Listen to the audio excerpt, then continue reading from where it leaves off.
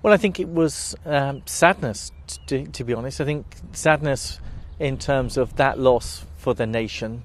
Obviously sadness for Her Majesty the Queen and the whole royal family.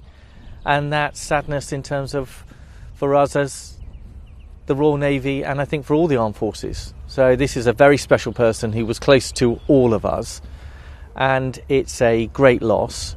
But this is also a time for reflection, and as part of that reflection there is acknowledgement of a remarkable career and to celebrate much of what he did and what it meant for us.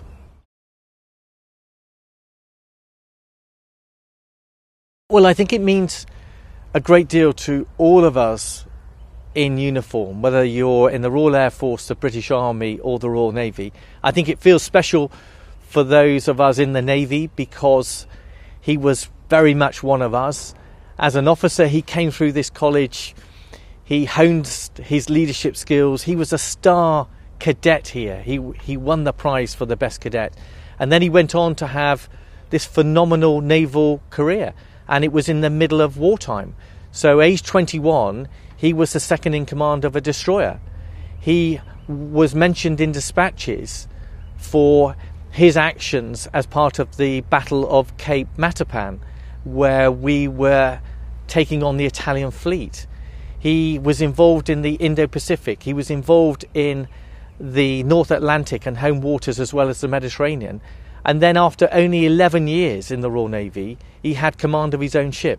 So this is somebody who really was a wartime example of bravery, ingenuity, enthusiasm, of affection for the people that he led. And he's a great example to all of us. And that carried on beyond his naval career.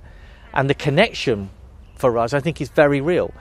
He was made Lord High Admiral in 2011.